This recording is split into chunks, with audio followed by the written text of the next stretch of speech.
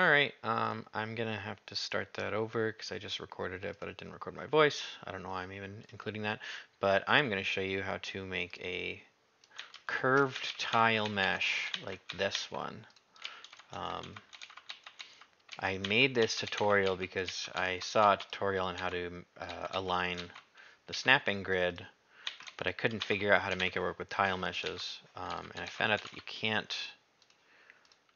you can't align the grid if it's a tile mesh because it actually snaps to vertices in the mesh itself rather than like the planes, the simple geometry of the planes. So I'll make a new empty box and I will make a little block, the grid to 32, and then we will create tile meshes from this. So the first thing I'm going to do is just get rid of these faces.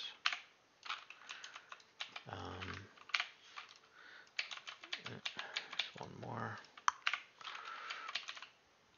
So now we got this mesh. We know what it's going to look like if I just throw on a wainscot. You can use this to make basically like very complex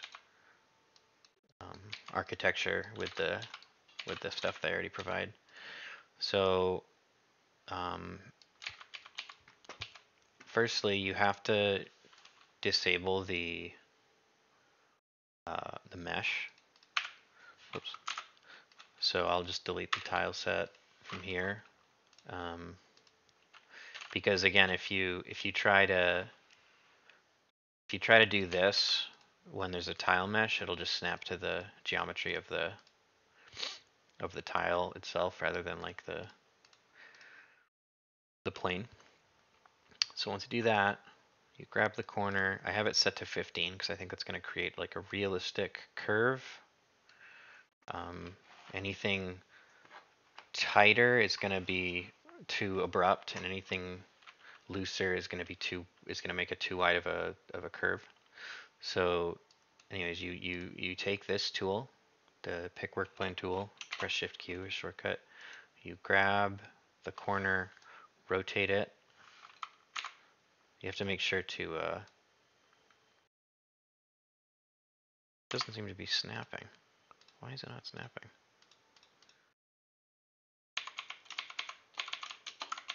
Well, this is a disaster.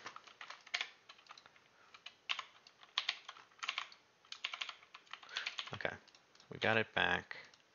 Bear with me. I'm very confused because all right. There we go. Okay, so now it's snapping. You move it 15 degrees, hit enter to apply the new plane, and shift and extrude this like you would any other tile mesh. The only bummer to this way is that you won't get to see the results until the end, but it doesn't take very long, so it's not a big deal. I do wish that I could just do this with the tile mesh enabled, so if anyone knows how to make this tool respond to just the mesh itself and not the tiles, let me know. I'm probably like butchering a lot of terminology, but like I'm not an expert. I'm just trying to show you something that I figured out. So yeah, you can do this fairly automatically once you've done it a couple times because you just do the same thing. You click here, rotate this, go back. The edge will still be selected. Extrude it. I think one more and it'll be done. And just for fun, I'm gonna keep it going. I'm gonna go the other way. Doot. Now keep in mind, as far as like best practices are concerned, I don't know if this is gonna create a million n-gons. I just think it looks cool. but I think it should be fine as long as you keep this wall as a separate object and don't merge it with the floor. It shouldn't create any n-gons. So, almost done. Da, da, da. And sorry, this is not going to get edited. I'm just making this little video. I don't feel like doing anything too involved. Keep hitting rotate when I just should do it like this. All right. All right, that's, yeah, I want to complete the wall. Bear with me, I'm a little slow today. So I do that, grab this, corner, do that. Okay, we're back to flat. So now you get this long curve.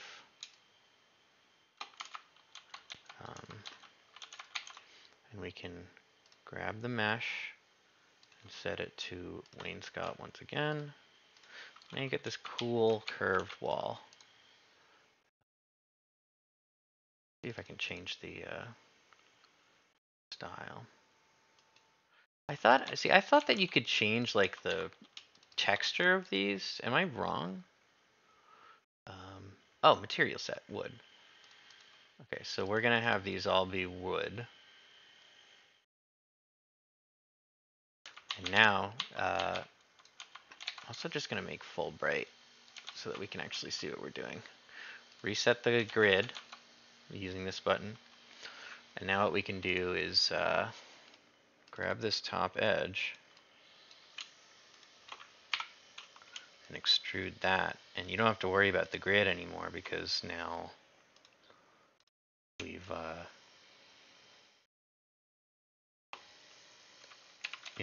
we're just extruding it up. So that's going to work no matter what. So like you could see how you could make a pretty interesting looking environment using this, you know.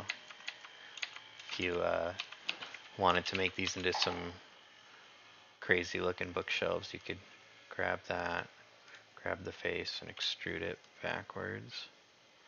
Stuff like that, you know. Or actually, you know, what'd be kind of cool is if you pulled this and made it into like a pillar.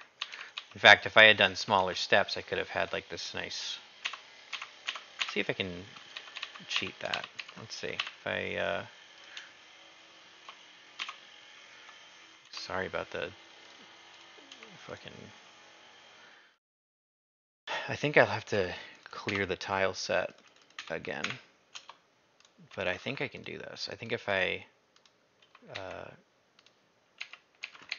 slice this.